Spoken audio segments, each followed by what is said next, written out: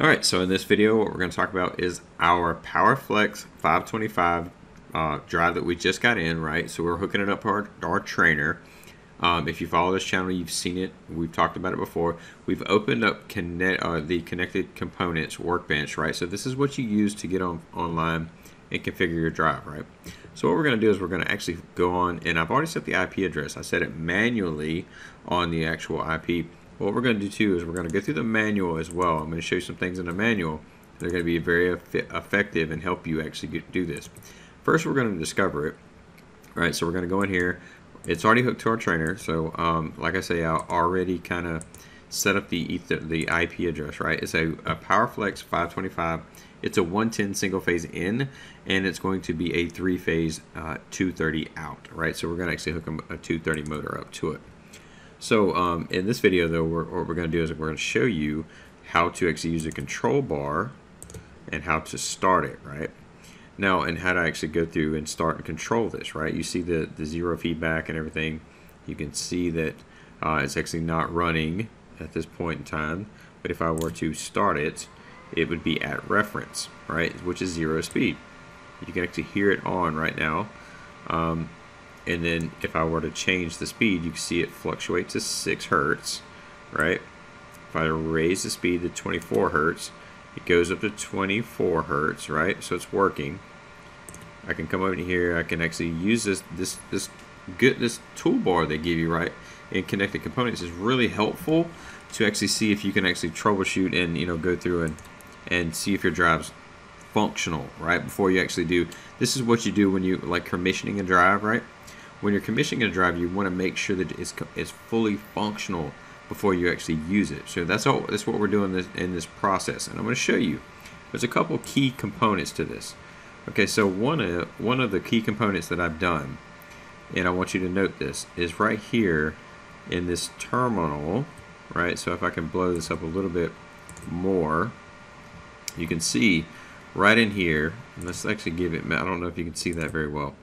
So let's go over and show you this. Right on the terminal block, I have two things happening. Okay, I have a jumper between 1 and 11, and that jumper is giving the stop bit, right? The actual 1 command that it needs to allow the drive to start, right? If you don't have that jumper in there, you're not going to actually have that conductivity. Normally you can have this as a stop push button, or maybe a stop in your PLC logic or something like that that would actually stop that. But again, in this function, we're just setting our drive up, we're commissioning our drive, we're getting it functional, and I want to show you the components that I have right here. Is I just have this jumper in here just like they show. Now another thing I want to highlight too is the safety. So what we're going to do is we're going to actually we're going to go to safety. So I'm going to type in safe. Let's just type in safe. And then we're going to find, right? Now, this right here is what I want to show you. So the safe off, right? This says safe torque off, right? So I want you to understand too, and let's actually get this to a good solid place where you can see it. I want you to actually see this, right? So when you think about this, this is where your drive is the command for your 24 volts DC is going to your safety, right? So you can see the conductivity there.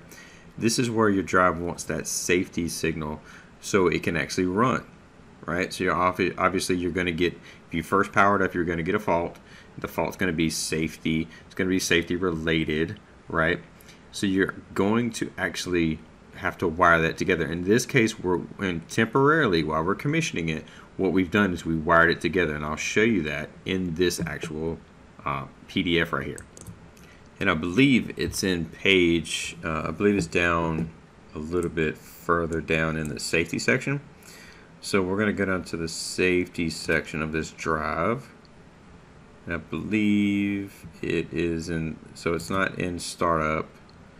It's not in, I believe it's in the safety section, which would be not configuration, safe off right here. So this would actually show you exactly what I'm talking about, and I'll show you. And again, so rather than showing you the drive, because this is just as simple as showing you this, right? So this is the front of the drive, right? This is exactly how I have it set up. right? So if you can think about this, right? So if you can think about the specific point, I have this wired just like this, okay? So, and I've done that just because of the simple fact of this is giving me my stop command, right? So I'm able to start it, and this is giving me my safety signal, right? So again, this is something you want to enable. You want to actually bring this in. If you're just commissioning in it, right, you're not actually, this is not actually part of your system yet where you're actually controlling safety, right? This is what we've done. We've wired these together, okay? So this, oftentimes you can get a jumper if you're not using it, or if it's something it's not part of it. I have this specifically wired together, again, just with a couple wires, and then I have one wire from the terminal 11 to terminal 1, right? So, and this is just to show you, again, highlighting drive commissioning, right? So I'll show you the parameters right here. All I've changed is I've changed my start source to Ethernet, right? I want to control my start of Ethernet. I want to control my speed over Ethernet too, and then I'll basically come in and changed a couple different components like my outputs, right? And I came in and changed my IP address. You can see my IP addresses right here. You can also see my IP address over here in connected components, and you can see it's a 192.168.17, and again, you can see that up here as well. So you can also use these wizards to set this stuff up, and it's very efficient. But you can't use the wizard if you have your start your control bar on connected components. So make sure you note that, and then you have the ability to actually use that. So if you do have your start command or your control bar on, you can't use that, right? So again, if we want to start our drive, we want to raise our actual hertz up, and to see that, you go to overview, and you can see this right here. Use the drop down if you want. You can see that that's the feedback right now. So if I raise that, it goes all the way up. So this is the way you would commission and start a drive, right? And again, just so you get the basic bare parameters and you get the bare stuff that you're starting with, open up connected components and you can actually do this. Now again, this is just the start of what we're doing. We're going to actually start making videos. We're going to put this drive, now that we've got it configured the way we want it, right? We're going to put this drive in our system, in our actual trainer system, and then we're going to start controlling it. Now we're going to load it in, we're going to load the AOPs in, we're going to get everything working. But again, in this, I wanted to show you from the start to finish what we're doing to show you exactly what we've done so far with the wiring, what we've done, and why we've done that, right? So that you understand how we have our system set up, and we're going to actually integrate this with a safety system as we go through and go forward. So, but without actually going any further, this is how you actually use the control bar and commission a drive just out of bare, like just straight out the box. I just literally opened it up and I just actually connected it. I set the IP address and it connected it, and I wanted to actually share everything from start to finish what we're doing so that you get the best knowledge from it. So hopefully you like that video, and we'll see you guys on the next one.